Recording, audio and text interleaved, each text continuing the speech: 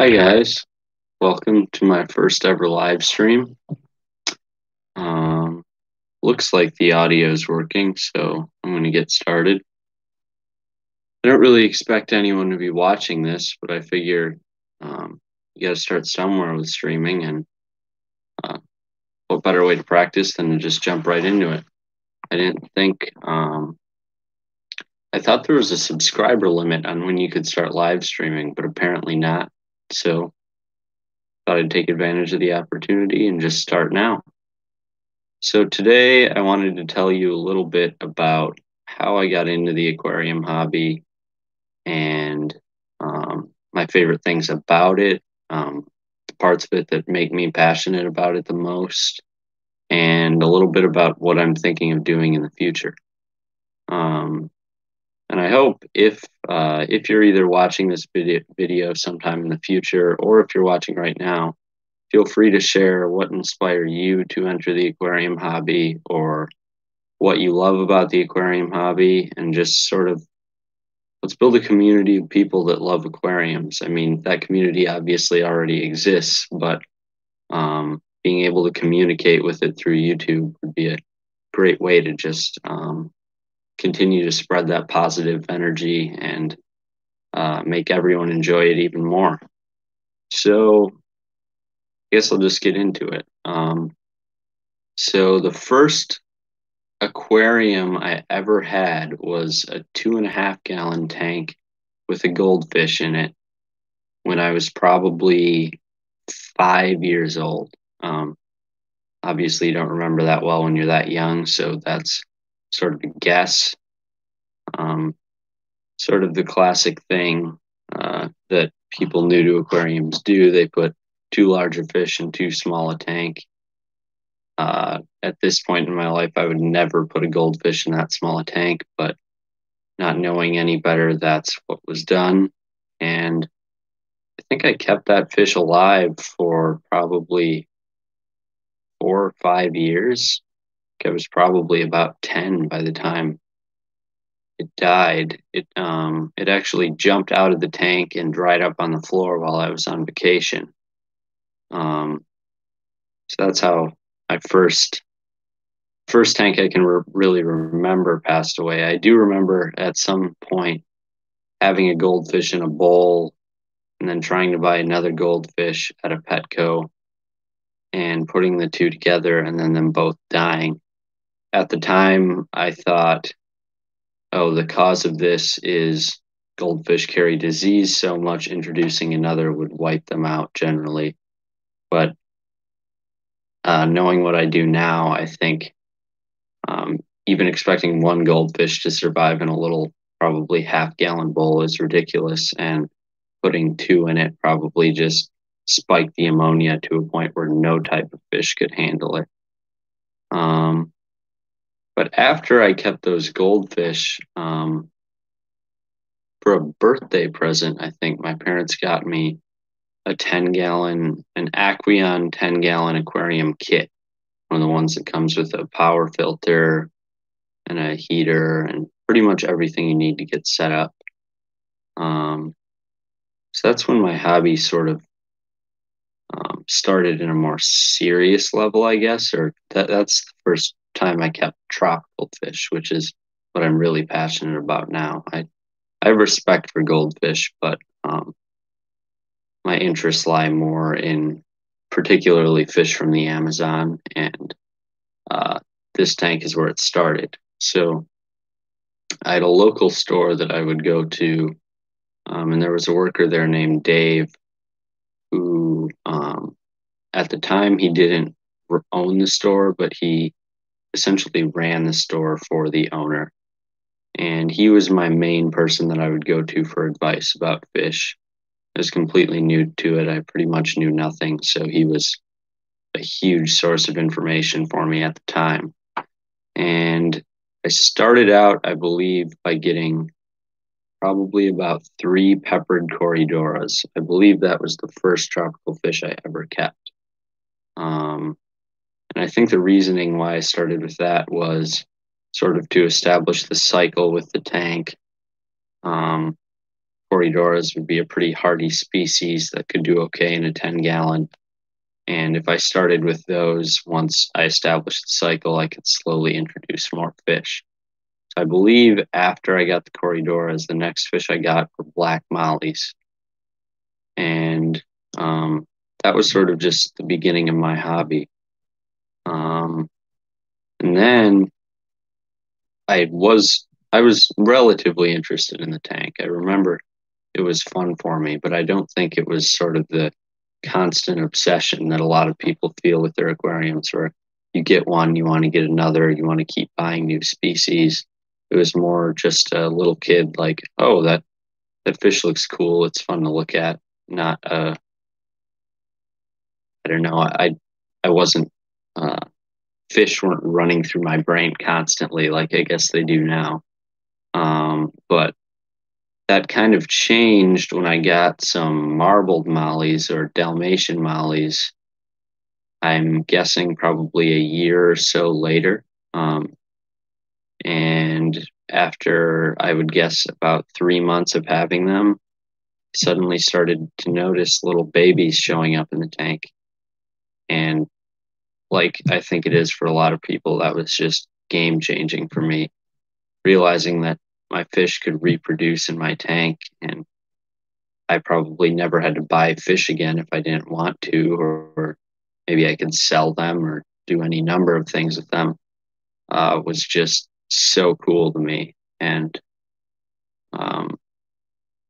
from there, I just took much greater interest in it, and I raised up probably, I don't know, 50 Dalmatian mollies. Sold, well, I don't think I sold them back to the store. I think I just gave them back because at the time I was a little kid. I didn't really care about money, I guess, or it wasn't really something on my mind. But that's what really sparked a greater interest for me in fish. And then once I remember the distinct time period change from when I was in third grade to fourth grade because I moved houses. So I know that around third grade, when I was getting ready to move, I got a little less interested in the aquarium. Probably partly because I got my dog when I was in third grade. And my dog Lambo is my profile picture. He's my best friend in the world, and that obviously is something that would distract you a little bit from your aquariums. So I started to, I think, kind of neglect the tank. Algae started to build up. I wasn't focusing on keeping it as stable or as healthy. And then after we moved, the tank got to a point where it was just covered in algae, not attractive at all. And my dad basically told me, we're either throwing out the tank or you're going to make it look nice. And at that point, a switch kind of flipped for me. I was like, well, I haven't been paying that much attention to the fish for a while, but it was kind of like how people get burnt out in the hobby. I think I sort of realized, wait a second, this was something really fun. Why did I stop enjoying it? So I went online and I looked up a couple videos on like how to start an aquarium or how to aquascape an aquarium. At that time, I didn't know the term aquascape, but I looked up like how to make your aquarium look nice or decorate it, and like how to set up a 10-gallon aquarium. I probably watched 100 videos of different people setting up 10-gallon aquariums, and I just became, without even keeping fish, I got even more obsessed with them. And eventually what I ended up doing was I pulled all the gravel out of the tank. I had been using basically clown puke gravel. That's what Corey from Aquarium Co-op, my favorite YouTube channel, calls it. It was like this white gravel with pink and teal pieces mixed into it and some black. It looked completely artificial, and now I view it as something that I would never put in my tank. I always want them to look as natural as possible. So I replaced that with some black Eco Complete aquarium substrate, which is still my favorite aquarium substrate. And I used that because based on what I'd researched, it seemed like the best substrate to grow plants with. And I knew that I wanted to grow plants in my new tank based on watching these setups and what people had success with and how nice they looked. So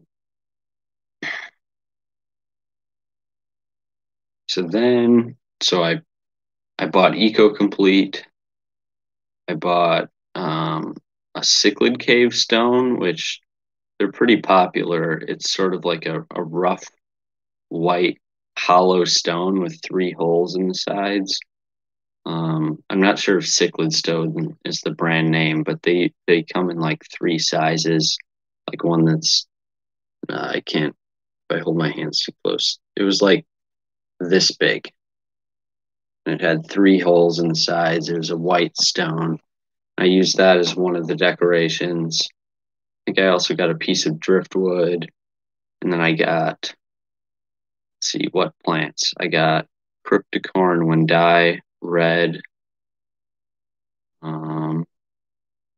water wisteria, and I feel like there was a third plant, but I can't remember what it was. So I got those plants, and I'm trying to remember what the fish were. Ironically, I don't remember that well what fish I had at the time.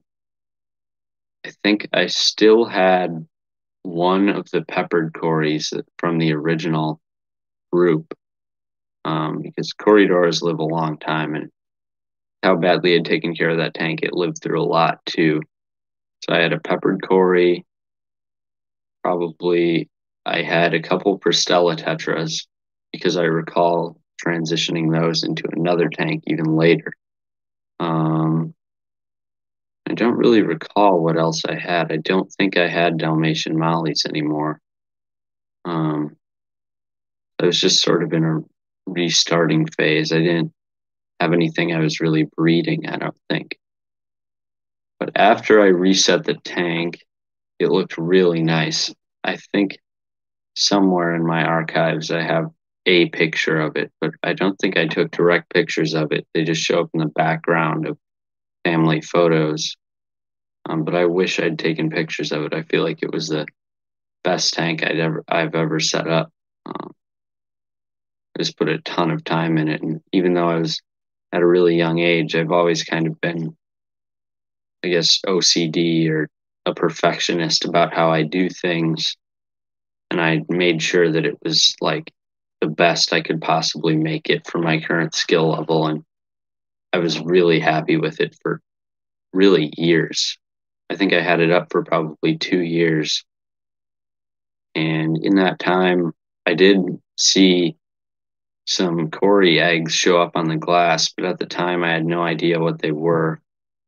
That actually reminds me, I had neon tetras because I thought the eggs were from the neons, but they were from the peppered Corys. So I learned a little bit from that.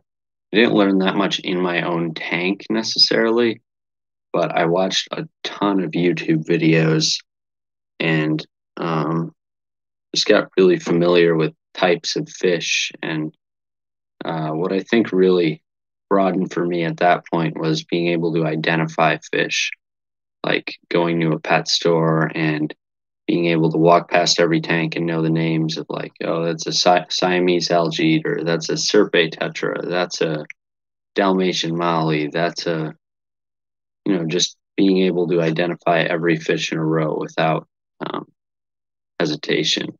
And that was really satisfying for me because I'm sort of a specialist mentally. I like to master a few things and be known, I guess, for those as what I'm good at. Like, I like to focus on math, being very strong in math versus other school subjects. And trying to think of other examples. Well, I mean, fish is the best example. I don't I don't have a lot of hobbies. I kind of have one hobby, and that's fish keeping. I do some fish keeping, some fishing, and some biking. Basically, all outdoor activities or activities related to nature, and I don't branch out a whole lot from there. So, um, in that time period, my tank was staying limited to that 10-gallon, but my knowledge was growing immensely because I was hooked on fish keeping, um, and I'm really glad that I was. So then my dad surprised me with a 55-gallon aquarium kit for Christmas when I was probably in fifth or sixth grade. I think I'd probably had the tank set up for a year or two.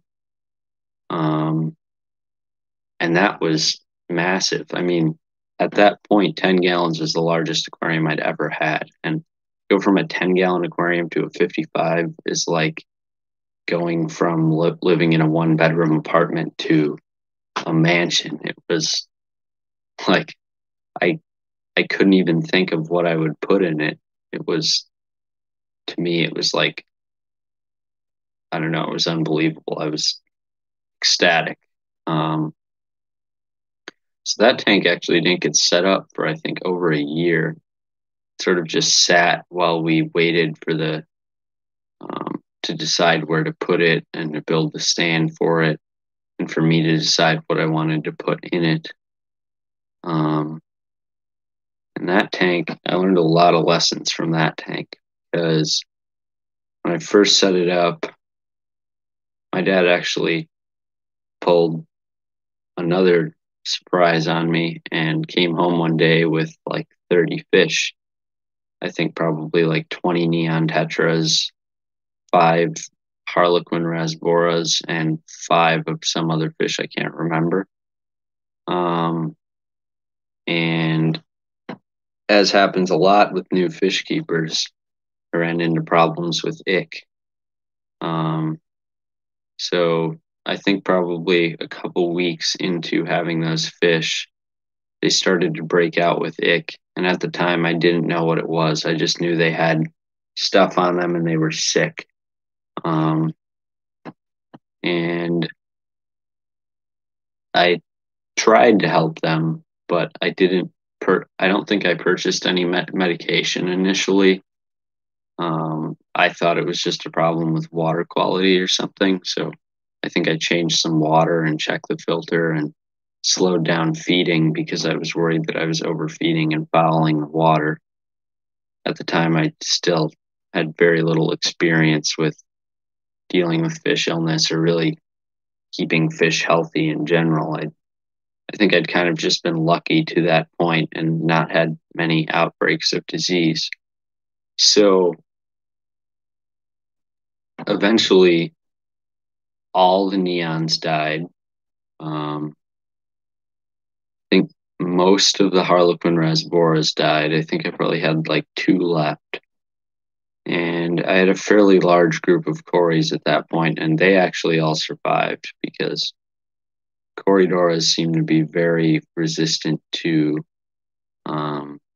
damage from ick, or probably a lot of illnesses, just based on how um, they have armor plated skin and they just seem to be hardier fish in general than most tetras and a lot of other fish. So after that, I became much more paranoid about illness, and I don't recall specifically what actions I took after that, but um, I did a lot more research on medicating fish, trying to make sure that that never happened again. And fortunately, since then, I think I've only had two fish die from ick in my entire time keeping fish. So I never buy a fish if there's any indication it might have any sort of ick. And the one time I brought in some cardinal tetras that did have it, I introduced ICX virtually immediately. And I lost, I think, one or two of them, but the rest were fine because ICX is a great treatment. And I caught it early, which is very important with pretty much all fish diseases. So that was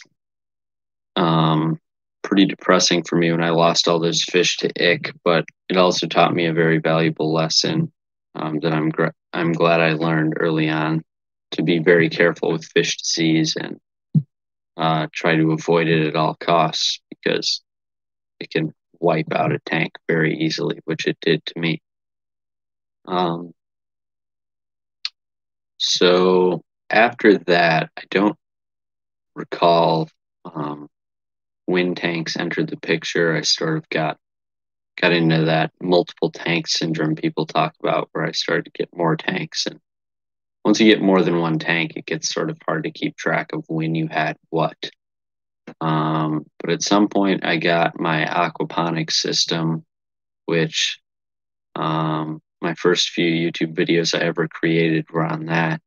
And in that, I was raising tilapia in the basement of my house, while growing various vegetables in a grow bed. And I learned quite a bit from that too, because in past videos, as you may have seen if you've watched them, or you could go look at if you'd like, although I'd prefer you don't, go check out my extremely terrifying, high-pitched, childish voice. Don't laugh at me. I'm glad my voice is lower now.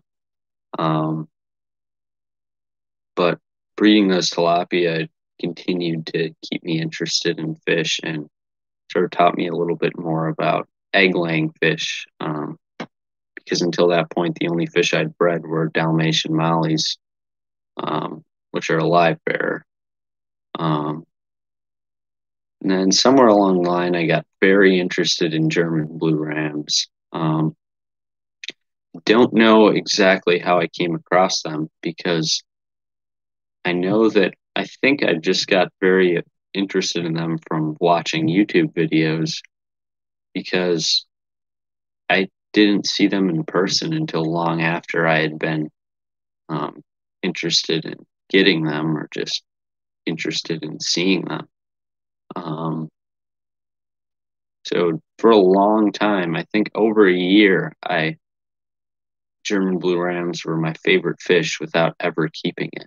I don't know what it was about them, but they were so interesting to me and so beautiful.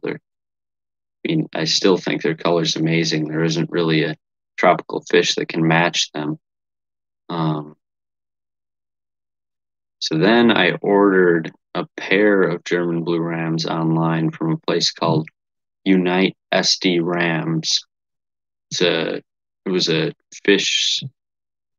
German blue ram selling website that has since been closed down. I think they may have gone out of business. But I ordered a pair from them because I wanted to breed the rams. I'd watched some videos of people doing it on YouTube, and it looked really interesting to me. I didn't think it would be easy, and the reason it'd been over a year that I'd been interested in them but not gotten them was actually because I was afraid I would kill them. But eventually I bit the bullet and got them and put them in the 55-gallon. And for a long time, the background of my YouTube channel was a picture of that first male German blue ram that I had. I've changed it since, but I still have the picture, and you might remember it if you've been following me for a while. So I put them in the 55-gallon, and for a long time, I would just watch them constantly in the tank. Whenever you get a new fish, it becomes slightly more interesting than everything else going on in your tank, and I think you just get heightened interest. So I was watching them very closely, and they started spawning occasionally in the tank, and either cleaning off a stone, which I put slate stones in because I'd researched and knew that if you did that, they would likely spawn on them, which they did. And sometimes they would dig pits in the gravel and also spawn in that. But I never got them to produce wigglers or fry. I don't know if the place I was getting the rams from had bad stock that, for whatever reason, didn't make good parents, or if the water conditions weren't good enough, or I was just getting unlucky. But I never got them to hatch. And I wasn't really interested in pulling the eggs to try artificially hatching because really I didn't want to breed them to sell or to raise fry necessarily. I just found it more interesting to watch their behavior while caring for the eggs, and I thought it'd be cool to see fish raise their babies like they would in the wild. So I never got to see that with that pair of rams. Eventually, I think they passed away. I think just of old age. Rams only live maybe 3 years in my experience. I think it can be even shorter than that sometimes, especially if you keep them at high temperatures. Although I was only keeping them around 80. But I also, at some point, I got a second pair of rams from the same site, Unite SD Rams, and they're documented in one or two YouTube videos that I posted a long time ago. And they also spawned a number of times, but I don't believe I ever got wigglers or fry from them either. Definitely not fry. It's possible I got some wigglers and was unsure if they actually were wigglers. And then I guess eventually those passed away as well. And I sort of lost interest in the hobby kind of the same way that I had during that time when my original 10-gallon tank became very dirty and neglected. So then I think I sort of just stood pat with a tank of Cardinal Tetras, Rummy Nose Tetras, and some bronze Corridoras. Did that for a while. I didn't really try any more breeding. I don't know, I just kind of got bored. And then I think probably about 2 years later, that's a guess, it could be significantly off. There was a $1 per gallon sale at Petco, which there's actually the $1 per gallon sale is going on right now at Petco. So if you're looking to get a new aquarium, this is the time to do it. You can get, I think, a 10-gallon, a 20-gallon high, a 20-gallon long, probably 15 gallons, all for $1 per gallon. And then they have significant, I think, like 50% discounts on 40 breeders, 55s, and maybe a couple other sizes that I can't recall. So if you're looking to get a tank, I would go to Petco now and try to cash in on that deal. It's you're not going to find any better deal on tanks than the Petco $1 per gallon sale. So at the time that I was referring to in the past, there was a $1 per gallon sale. And I got a 40 breeder aquarium because based on more research I did online, I realized surface area of the water in your aquarium is more important for stocking higher loads of fish than gallonage. And a 50-gallon aquarium is really more like, or a 55-gallon aquarium is really more like 50 gallons, while a 40 breeder is actually more like 48. So they're very close in gallonage, but a 40 breeder is 4.5 square feet of surface area because it's 3 feet by 1.5 feet length and width, whereas a 55 is only 4 square feet because it's 4 feet by 1 foot. So it'd give me, let's see, 1/8 more. So about 12% more surface area in a 40 breeder. So about 12% more fish capacity was my thinking. I didn't necessarily want to keep that many more fish, but I liked the idea that the tank could be smaller and house slightly more fish. I don't know, for a long time I just really wanted a 40 breeder, and they had it for the dollar per gallon sale, so I got one. And then, similar to the 55, that aquarium didn't get set up, I think, for maybe 2 years. I bought a Finex 24/7 light for it and slowly pieced together the parts, the heater, the filter, everything else, and set it up about, I guess it'd be about 2.5 years ago. And shortly after I set it up, got interested in German blue rams again, and I found a local breeder who's selling them, and contacted him. And at that point, I was breeding bristlenose Plecostomus in my 55. We arranged a deal where I essentially traded him, I don't remember how many Plecostomus, but I gave him like 30 albino bristlenose, and he gave me 6 rams, and I virtually got them for free. We essentially just traded the fish. So those two trios, there were 6 rams, 2 males, 4 females. They bred a lot, and I tried a lot harder to hatch the eggs. I tried some artificial hatching with methylene blue and a couple other methods, and I did successfully breed them. So all the rams that you see in my videos now are descendants of those rams that I originally got from that breeder. All of the original rams have since passed away.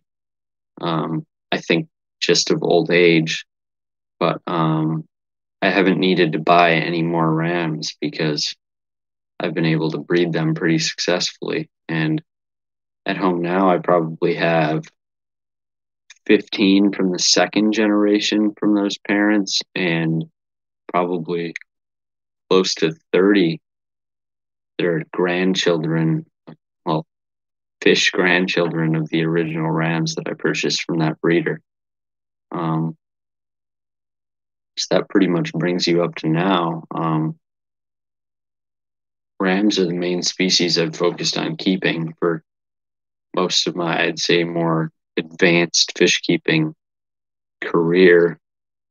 But as I mentioned in the past, I watch a lot of videos and do a lot of research. And there are a lot of fish that I think I know quite a bit about without ever having kept them myself, just from watching a lot of videos and reading about just a lot of general things about aquariums. So one of the best resources that I've ever found on fish keeping that I wanted to share is this book. Let's see.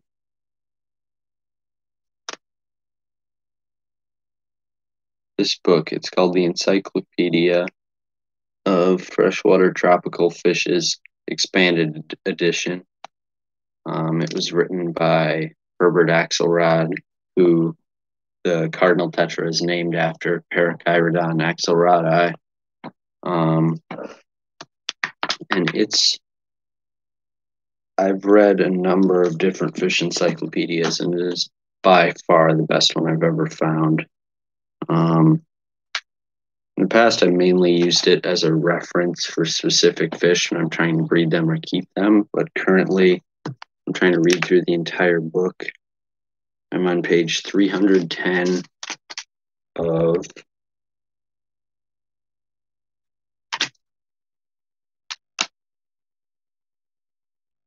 1,300. So you can't tell from that, it's a pretty extensive book. It's pretty detailed, and there are a lot of fish species covered in it. So if you're looking for a book that brings you up to speed on most of the fish that you'll find in the aquarium hobby, I highly recommend this book. I'm sorry, the lighting's really bad, but there, oh, there, you can kind of see it. Great book. So